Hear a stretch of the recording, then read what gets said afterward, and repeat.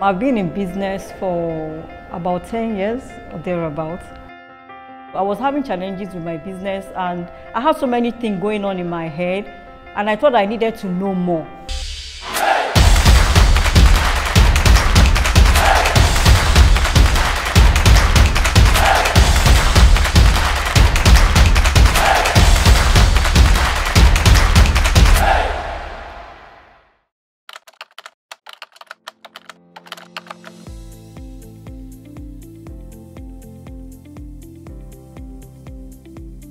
The Lagos Chamber of Commerce and Industry is the arm of the organized private sector that promotes advocacy, promotes trade, commerce and investment. Apart from encouraging or creating a platform for commerce and industry to happen, we also have to find a way to facilitate efficiency in the system.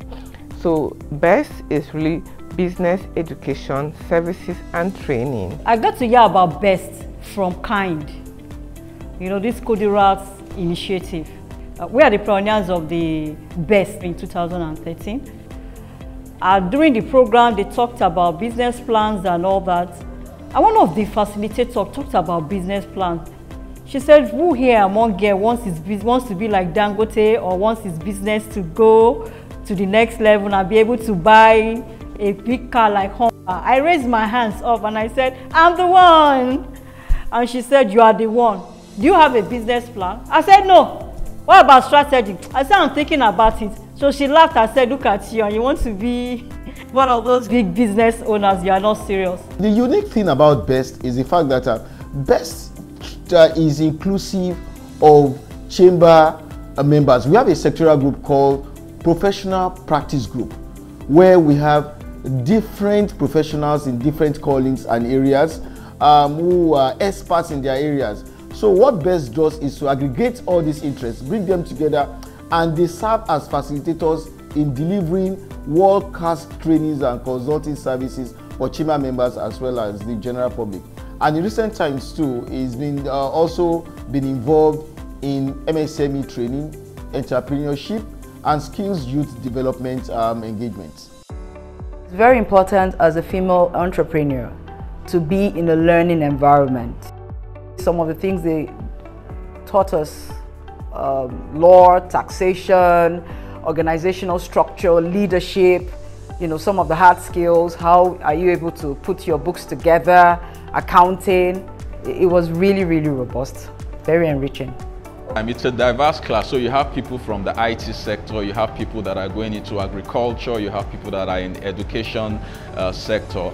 But the principles are there. So what we'll teach you is, as you are going to your niche, how do you take this thing that we've given you and apply it? The peculiar challenge, I would say, is helping people unlearn what they have learned, relearn, and open their minds to be able to receive what they have come for in the class.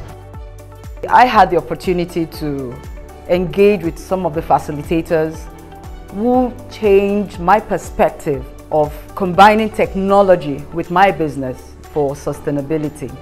And then the second aspect of it is the highlight of going to visit a particular manufacturing company. Now, this manufacturing company we visited is a third or fourth generation manufacturing company. And as a first generation garment manufacturing company, I was able to understand the dynamics of how they've been able to do business for over 30–40 years. All of us are always excited when it comes to mentoring, pairing. And I was paired with Mr. Idausa. We take each mentee as an individual who at least has a passion to do some kind of business, to convert that passion into a profitable enterprise. From planning the business, from the first few months or years of finding resources to run the business, whether it's from family or friends or from an agency like some of the agencies that support startups. And then we go through the process of product development. Many of them already have products, but we go to the fundamentals of product development. and product testing, and then introduction, market access. We have a training hub, which is the learning and development aspect of it, where we share pre-scheduled calendar yearly. We also have on-site trainings for different organizations beside the calendar. We have lots of collaborations with Lagos State University, LBS, that is Lagos Business School, University of Lagos, now the National Open University. And we have a lot of other collaborations with our German partners, ISK, GIZ, SIQUA. During that period of the mentorship program, there is this opening for grants for entrepreneurs. And I applied for the UWIN. It was the UWIN 2. And I won, you know. And I was very happy to win the grant then, which was about 8 million. Then I started that African team interior. It helped me to reach more customers, and I was able to employ some more youth, like was more or less like a micro then. So I was able to have more hands. So I got about 8 or 10 employees with me then, and we grew our business. We made a profit about this 3 times the amount at that time within a very short time. Anybody from any organization can apply. As long as you own a business, you can always be eligible to participate in any of our programs.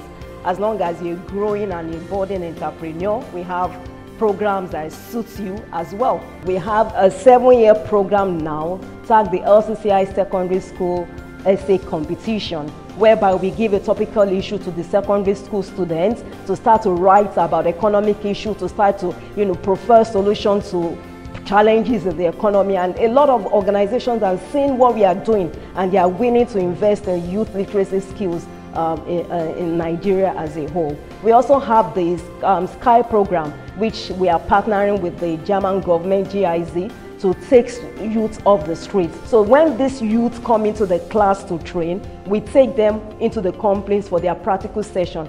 The niche of the business education service and training program is that it's highly affordable. In the last 10 years, we've trained over 6,000 professionals, both employees, both entrepreneurs, and both students that have gone through our youth skills development program. If we're saying that one of the areas that Nigeria will need to improve is industrialization, we need to build skills for that to happen.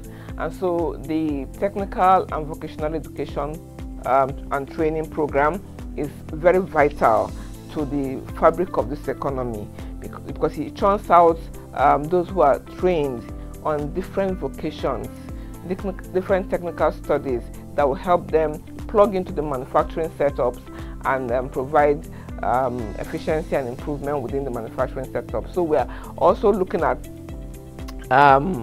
being able to contribute significantly to economic development from the things that we're doing at BEST. If you're an entrepreneur and you're really focused and you pick on all those things that you learned, you put them together, you are going to meet somebody who knows somebody who knows somebody that will get you to your goals.